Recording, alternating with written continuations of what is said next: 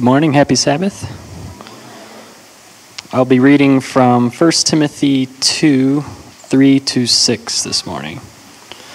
For this is good and acceptable in the sight of God our Savior, who will have all men to be saved, and to come unto the knowledge of the truth. For there is one God, and one mediator between God and men, the man Christ Jesus, who gave himself a ransom for all, to be testified in due time. Amen.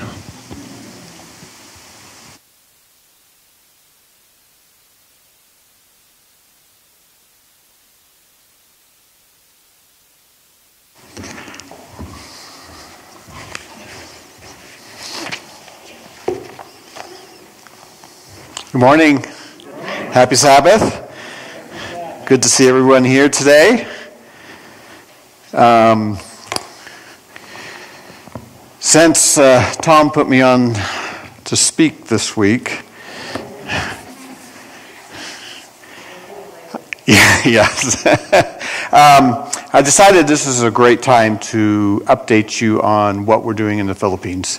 And there has been a lot of activity, and we've been moving forward with things. And so I would like to actually start out by showing you some pictures of some of the things that we have done. So for those who don't know, our church here is very generous in supporting our mission project, which is called Philippine Global Mission Project and Philippine Evangelism. And this all started back in 2006 or so when Juneville's dad, we just built a church in his hometown. And just to get you an idea, this is,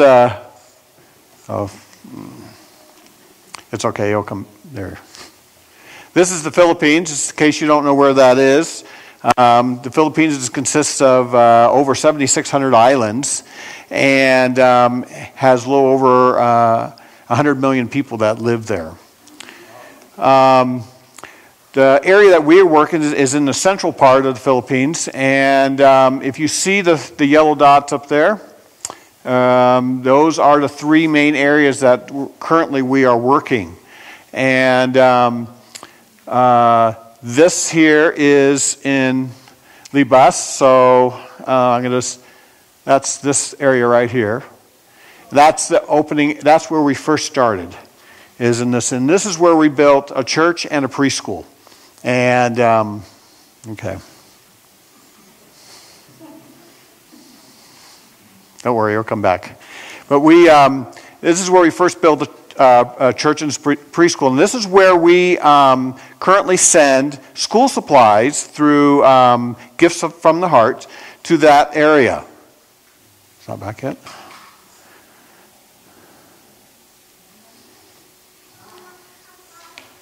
It will come back eventually. There's a glitch in this projector, I think. This is the second time it's happened to me. And last time it came back. So I'm hoping it will. If not, we might have to reset the projector. Picture's back there, though, if you want to turn around and look. Anyway, so Libas, we built this church in 2006, and then and my father-in-law kind of supported it for a number of years. And the preschool currently has 31 students in it and has been averaging 30 to 35, maybe up to 40 each year. So it's a well-attended preschool, but we only have one teacher. And hit the blank.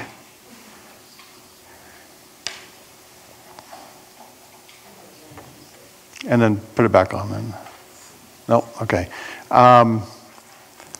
Just restart it. Just hit standby twice.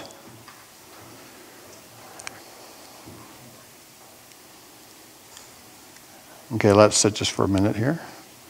And then turn it back on. Sorry about this. This was not planned. So let me just tell you a little bit about Libas real quick. So we've had some, I've come to find out within the last month that the preschool is not recognized by the government and it's not recognized by the conference, which was a surprise to me. And so we want to establish that. We want to get that it established at least with the conference. And so one thing I thought about doing is we need to have some type of, we have a pastor there, but he's a district pastor and he has 15 churches. And so they rarely see a pastor there. And so my thoughts and plans were, I was talking to Juneville, is to hire a pastor to come in there and hire and have his wife be the principal of the school. There it is. Okay. And so, but the government has changed the way they allow you to establish a school within the last 4 or 5 years.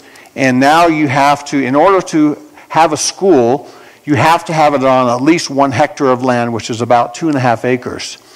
And this is just a small little lot, and it's not even close to becoming a hectare. So we're in the process of possibly looking for another piece of land and possibly building a school. And we've had a lot of requests to start a secondary school, an elementary school there. We get 31 students each year, and we have plenty of students that would probably go to the elementary school. So that is something we're starting to look into right now. Of course, that's going to cost a lot of extra money, and we don't know where that is. But if the Lord wants something like this, He will provide, and I have no doubt about that whatsoever. This is our teacher there, and with a few of her students. And this is the students receiving some gifts from our church, school supplies, backpacks, and stuff like that. And we've shown this. We've had some construction there this past couple months. The government did a road widening, which took away all the play area for the children. Took it all away. And so we have no play area now, but we had to rebuild this wall here and separate, and that's what we did. So, and it's probably a good thing that we are starting to look maybe for some new land to build a new school. So that's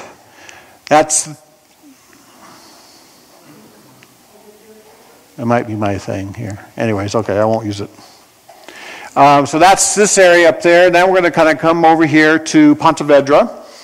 And Pontevedra is a school that we built this school, and a 4-classroom school. Took it from a 2-classroom school, made it a 4-classroom school. And soon after, within 2 years after we built it, we realized we needed 2 more classrooms. And we built 2 more classrooms, but ran into some permit problems with the government. And so construction stopped for 2 years. This picture was taken in 2017, and it still looks the same right now.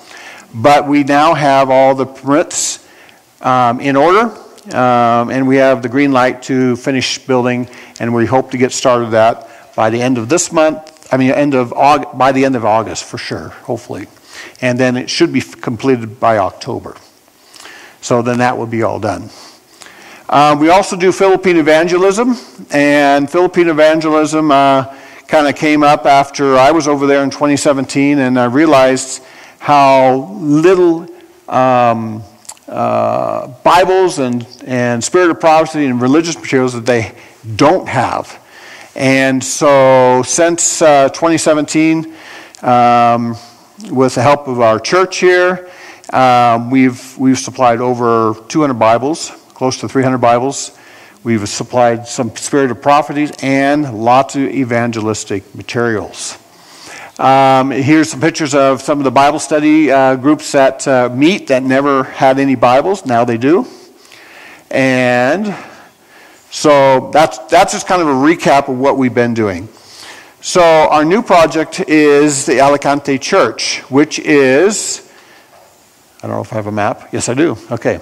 which is actually located on the Island of Negros here at the top there.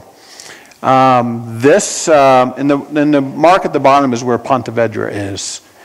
So this is a small church that rose out of from an evangelistic crusade. They had about 30 baptisms from evangelistic crusade, and they needed a church in that area. There was no Adventist church.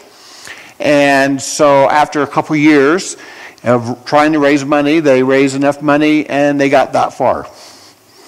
And so I don't know how in the world I was able to get in contact with his pastor, but somehow he showed up on my Facebook Messenger, started just texting some stuff, and I said, "Who are you?" And he says, "Oh, well, I'm just a pastor here," and da-da-da. And he says, "And we're trying to build a church." And I said, "Oh, nice, okay." And he started sending me some pictures. And so I said, "Well, it's kind of interesting because," I go, "we kind of helped do that." And he says, "Oh, really?" So, and he says, "Would you be interested in helping me?" And I said, "Well, send me some pictures and send me what you got." And so he sent me all this information, and I said, "Sure." So in October of 2018, we started building this church. We funded them to finish building the church. And by February, the church was completed.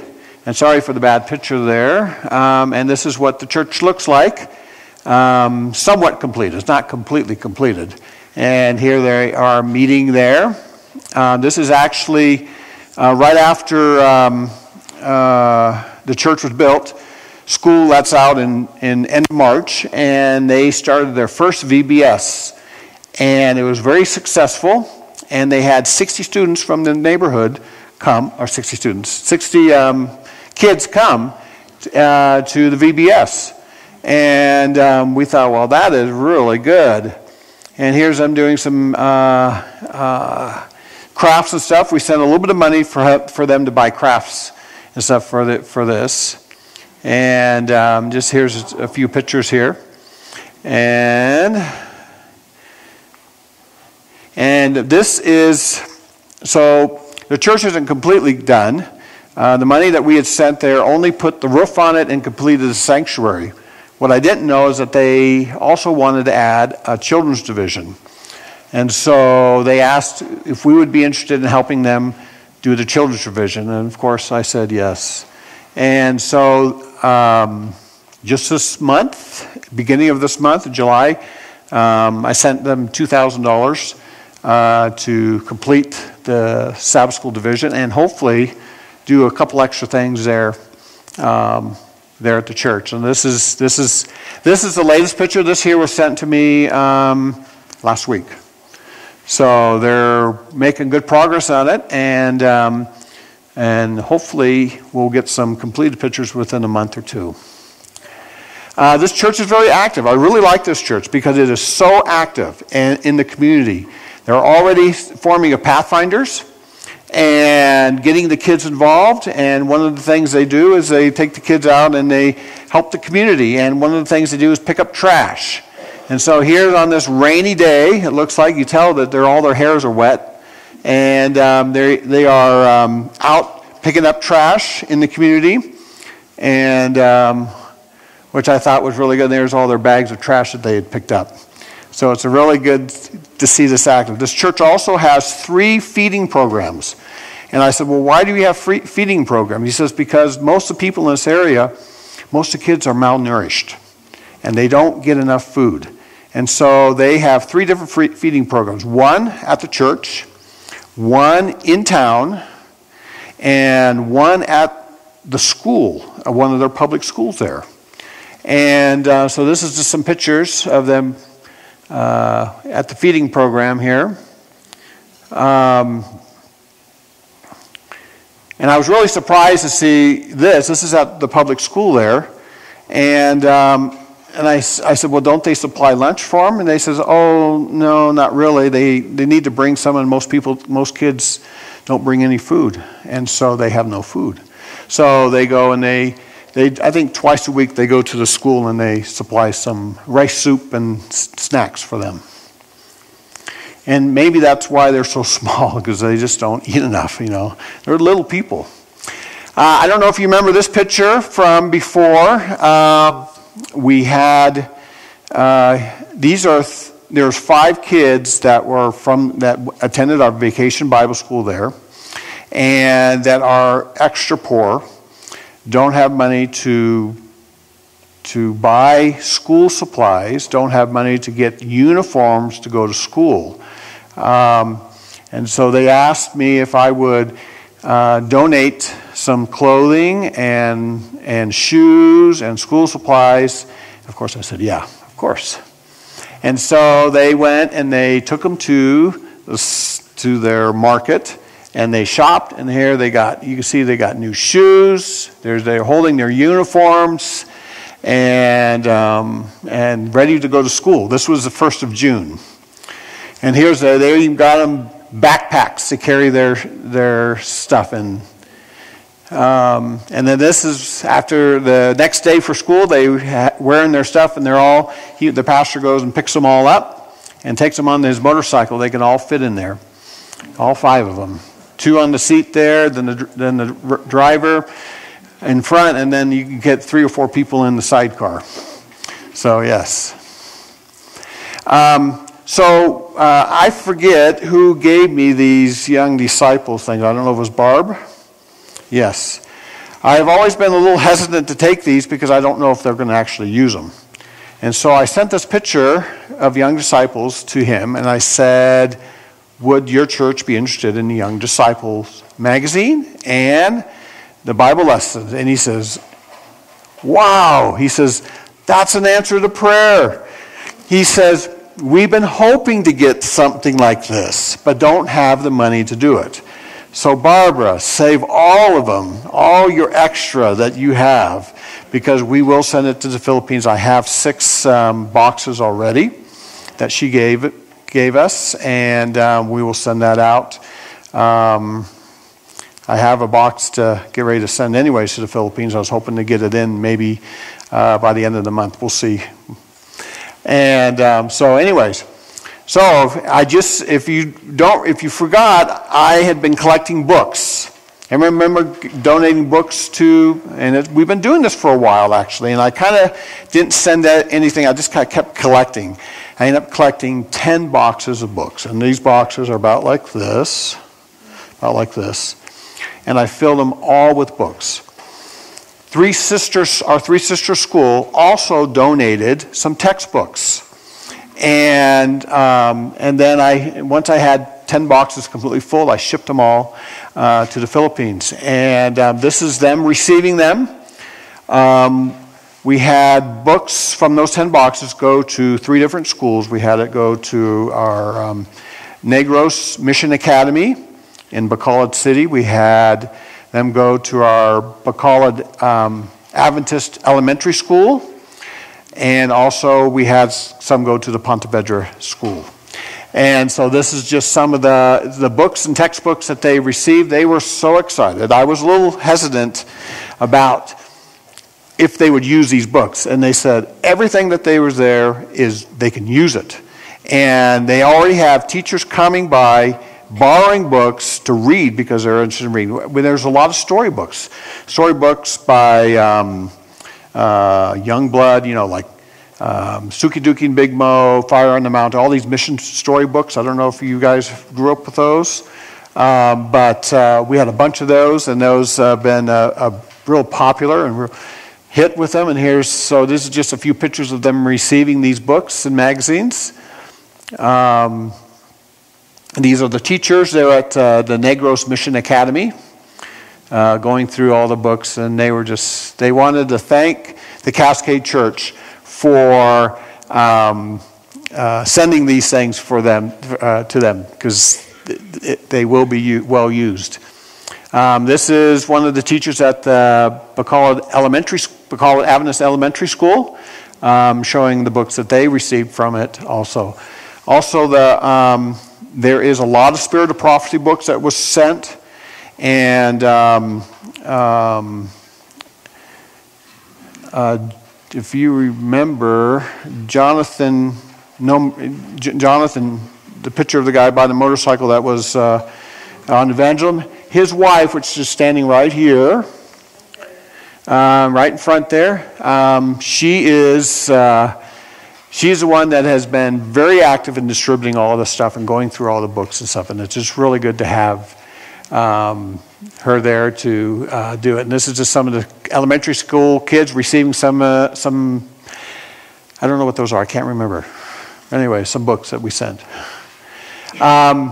So just this last month, a couple weeks ago, 3 weeks ago, 2 weeks ago, I got a call from Brenda Deditor at the secretary at Three Sisters School. She goes, "We have some more textbooks. Do you want them?" And I said, "Well, I just sent 10 off." I go, "I don't know, but here," I go, "take some pictures of it, send it to me, and I'll send them on to the Philippines to see if they want them." They can't wait for these books. They don't have any social study books like this. They don't have anything like this. And they are just so excited now that they're going to be receiving some of these. So I have a whole box. I just packed it up this week, and a whole box of books like this going to the Philippines. So it's exciting to see, and it's fun to do. So that's kind of what we're doing, and that's kind of our thing. This book here, the Ten Commandments Twice Removed, the conference has asked. They're at for 2,000 of those. So I'm working right now with 3ABN to get 2,000 of these sent over to the Philippines. I think we'll probably have to have them sent to me, and then I'll pack them and send them on to the Philippines. So that is the last picture. So if you want to turn the lights back on. And things are happening over there. It's real exciting. The thing I didn't show you is that I have lots of pictures. I get lots of pictures from this pastor at Alicante Church and another lay pastor over on an island, Cebu, which I've never met before, about his activities over there. And it seems like every other week or so I'm getting multiple pictures of baptisms. And it's just amazing to see and hear about all these people being baptized. The Lord is truly working over there, and it's exciting to see it and to be part of that. One of God's desires is to see His church be a church that is reaching out to people who have not yet heard the Word of God. Not a church that is self-focused, but one that is reaching out.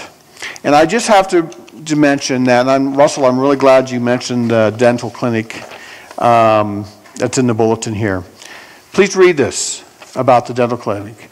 This is dental clinics that we're putting on in October. It's going to be much larger than what we have done in the past 3 years. Last year was the largest until this year. We're going to be in the convention center there at the River House, and we're going to have up to 14 stations for doctors to work at. That's doctors and hygienists. So that means we need an additional 20 or so dental assistants for other things, which is almost double what we had last year.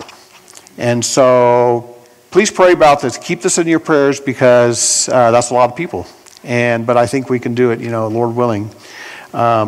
So Randy Myers with Caring Hand International has asked us to start praying about this, and he wants a 3-month prayer time for this outreach.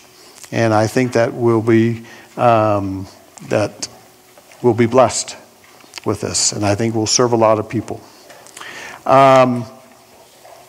So when we are talking about missions, I'm going to now switch to my glasses here. What are we talking about? We're talking about people taking the gospel to people that we have not yet heard or have not heard about Jesus, and to those who may have heard about Jesus but don't know Him personally. In the Philippines, I think a lot of people know who Jesus is, but they don't know Him personally. In missions, we are also talking about assisting and equipping and helping those who are already spreading the gospel. As a church and being part of a church family, each one of us has a responsibility in missions to assist and engage in reaching people. All of us have a part to play in missions. So why is mission so important? Well, the number one reason, because that's something that is close to God's heart. God loves people. He has a heart for the lost.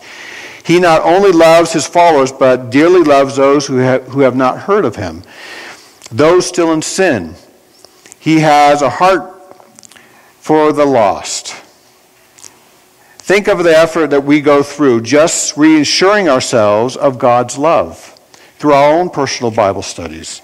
And even if we have already known him for, let's say, 5, 10, 15, 40 years, and we still need that assurance that God loves us. And think of those who have not yet experienced that.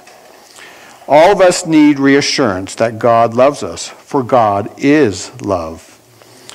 1 Timothy 2, 3, and 4 says, "For this is good and acceptable in the sight of God, our Savior, who will have all men to be saved, and to come into the knowledge of truth." God's heart is to see that all people are saved. This is his plan from the very beginning. When God called Abraham in Genesis chapter 12, he didn't just say to Abraham, "Come and I will bless you and make you happy." No, he says, "I will make you a blessing, and through you I will bless all the world." That was God's heart from the beginning. He didn't call Abraham to have an exclusive elite group just for himself, but he called Abraham so that through him he would bless all people of the world. So it is with the church, his church today. He is calling us so that through us we can spread the good news of the gospel to a dying world, so that all may be blessed and have that choice to be saved. John 3:16, we all know it. "For God so loved the world that he gave his only begotten Son, that whosoever believeth in him should not perish, but have everlasting life." So this is God's heart, that no one would be lost, that all might be saved, not just for those sitting in church. So why is missions important? Number 2, Jesus is the only remedy. Jesus is the only answer and is the only remedy for a sin-sick world. 1 Timothy 2:5 says, "For there is one God, one mediator between God and man, the man Jesus Christ." One God and one mediator.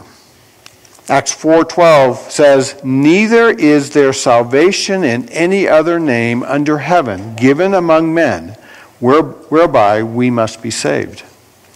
There is only one name, and it is the name of Jesus, which means if we keep the gospel to ourselves, it's not going to reach people that haven't heard it. So we have the answer, because we have the answer through God's work. Through the power of Jesus, we must make every effort to take Jesus to the world. And also, we are his believer, because his believers are God's primary agents. That is our responsibility. God doesn't use anybody else to spread the gospel. In Matthew 28, 19 and 20, when Jesus gave the Great Commission, he wasn't talking to the angels, but he was giving it to his followers like you and me. Mark 16:15 says, "Go ye into all the world and preach the gospel to every creature." And in Christ's Object Lessons, Ellen White says this: "Service to God includes personal ministry. By personal effort, we are to cooperate with him, Jesus, for the saving of the world. All who are ordained into life of Christ are ordained to the work of the salvation of their fellow men. Their hearts will throb in unison with the heart of Christ, the same longing for souls that Christ has.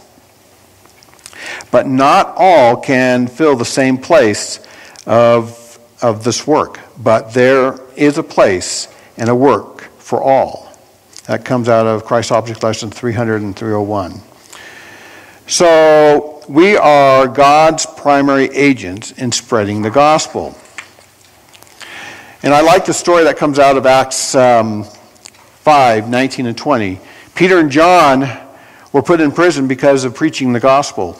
But while in prison and heavily guarded, the angel of God comes and removes their chains and opens the door, releasing them, and then tells them to go back to the temple and preach the gospel to the people, telling them all about what Jesus has done.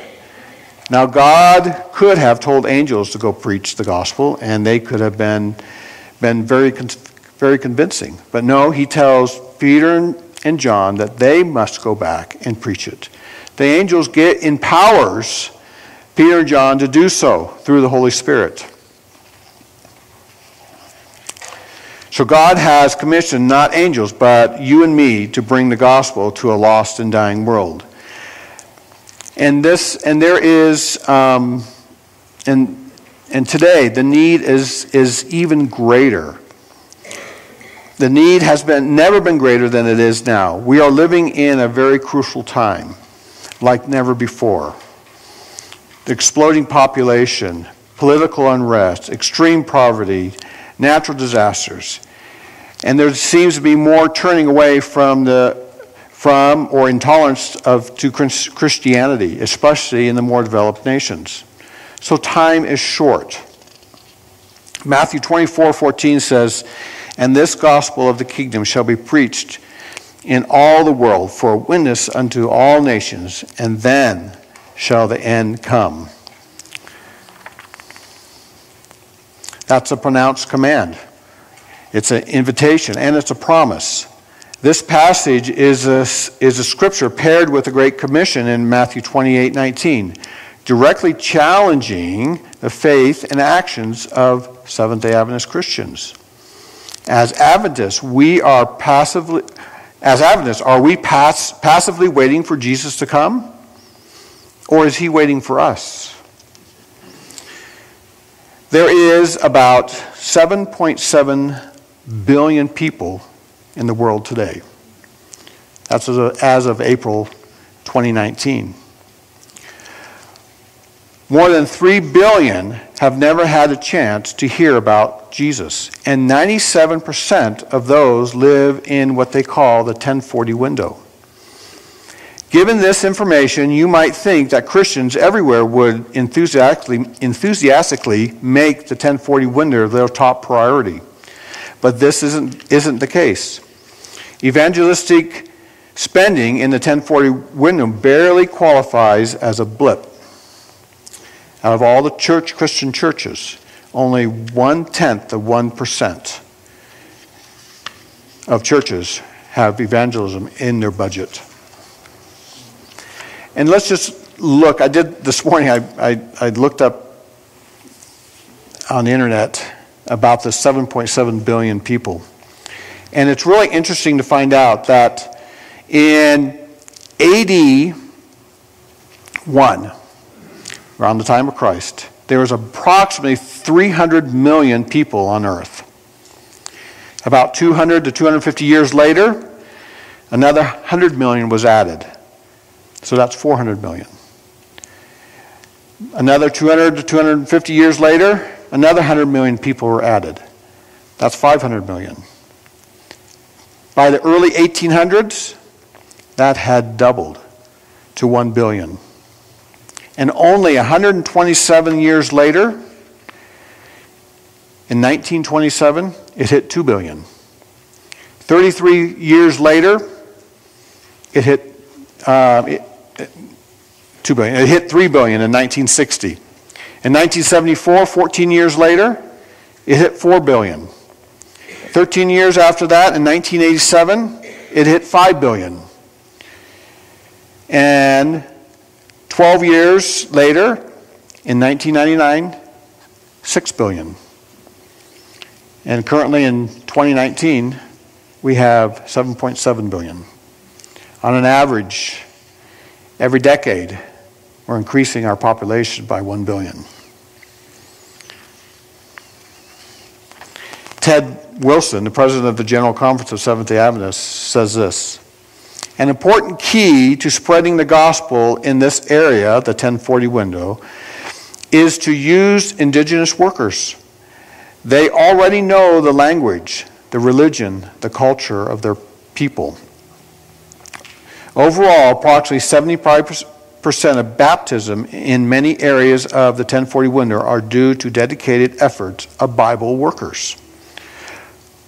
Once you make a few disciples and within a particular group, they can be trained and empowered and spread the message like wildfire among others within their people group. And I see that already in the Philippines. For instance, one of the Bible study groups that I attended was because of a crusade and newly baptized members spreading the word to their community. And one of the members of that group then went to their area and had already started another Bible study group. And so this is how it spreads. As encouraging as it is to hear reports like this, an enormous task still remains because millions upon millions of people are still waiting to hear of Jesus for the first time. Ted Wilson goes on and says, we can make a difference in people's lives now and for eternity. Our calling is not to be people of the pew who simply socialize and do church. Instead, Jesus has asked each of us to be part of a God-ordained search and rescue mission. Not just local focus, but also a global focus. With such a huge population and very few followers of Christ, the task of spreading Jesus and the gospel and his love and the plan of salvation can be quite overwhelming. So here's what we can do today to help fulfill the Great Commission. Number one, pray. Be a daily prayer missionary on behalf of the 1040 window. Pray for the people who live there. Pray for the church members, those lives witness to those around them. Pray for the church leaders. Pray for the Bible workers and ask the Lord for a harvest for more workers. Number two, tell. Be an ambassador and let others know of the need in the 1040 window. Number three, adopt. You can be a missionary to other countries without leaving your home by adopting a Bible worker or giving your financial support to help support their work. The question we must ask ourselves is whether we truly want Jesus to come. If we do, our hearts will be changed. We will once again love the way he does and love well, and this love will compel us to take the gospel to the whole world, to set captives free from the prison of sin. Then Jesus will come. We'll have our closing hymn now.